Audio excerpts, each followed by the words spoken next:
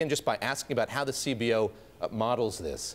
Every time a piece of healthcare legislation comes up, is the CBO building a new model, or is it building upon one that's been in place here for a while?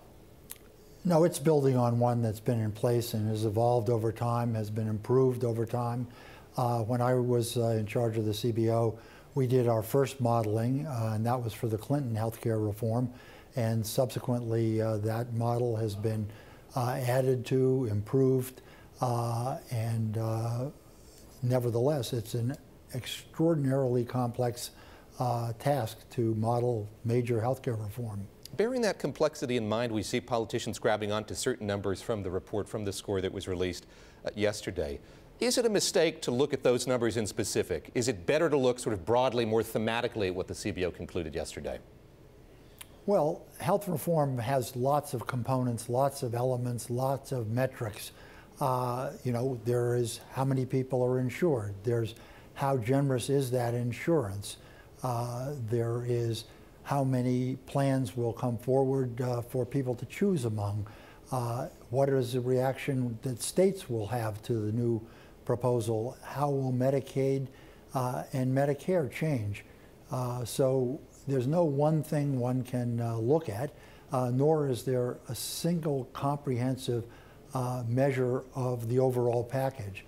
And that's what makes it so controversial and so difficult for the American public to understand, as well as for its elected representatives. The CBO considers this to be major legislation. I'll have you help me with the terminology there, what that means exactly. But by virtue of that, it was unable to incorporate or quantify macroeconomic effects into the analysis we got yesterday. How big of an X factor is that? Well, under the rules that Congress adopted in the last year, major pieces of legislation have to be accompanied by dynamic scoring as well as static scoring, which means what will the impact be on the economy and how will that affect revenues and expenditures in the federal budget. The Budget Office didn't have the time or probably some of the analytical data to do that, but should it do it, it would probably increase the reduction in the deficit that the estimate that they produced yesterday had.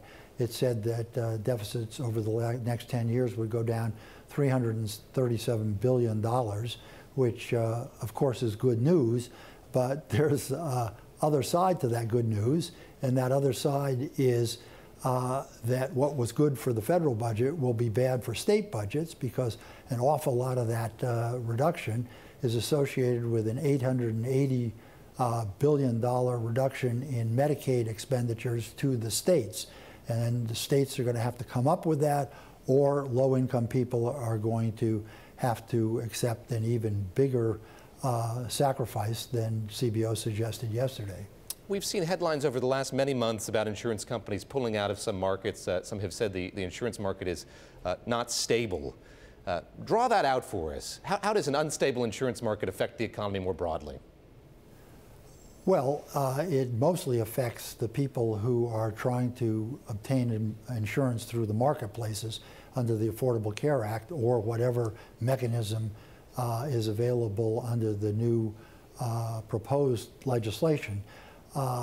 One good piece of news in this otherwise rather gloomy CBO projection was that they said that the new markets, if this legislation were to be enacted, would be stable. There wouldn't be lots of turnover of insurance companies. There'd be a sufficient amount of competition for the system to work.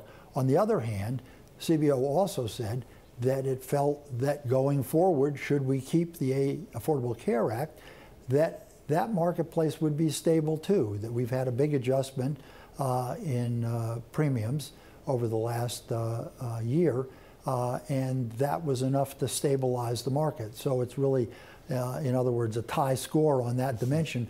But for Americans, it's a good conclusion, and hopefully it will be realized. Alice Rivlin told me yesterday, the founding director of the CBO, she said that the kind of political pressure that the CBO is dealing with right now is nothing new, it's nothing novel. that somebody in her position or the position that you were in develops a pretty thick skin and is able to filter all of that out. Would you agree with her when you see what's being said about the CBO right now from the administration, from some politicians on Capitol Hill? Is there anything new about that? Absolutely, that's old news. I can turn around and show you the scar tissue on my back. When the CBO in my era evaluated the Clinton healthcare proposal, there was every bit as much gnashing of teeth and sort of nasty things said about the CBO as there is now. The one thing to remember is while advocates of pieces of important legislation get very upset in the short run over a CBO projection or estimate that doesn't fit their political needs, you know, a few months later, they're out saying, you know, CBO is really good for the Congress, good for the American people. It keeps our feet to the fire, so to speak, or keeps us from being totally disassociated with fiscal realism. All right, Robert.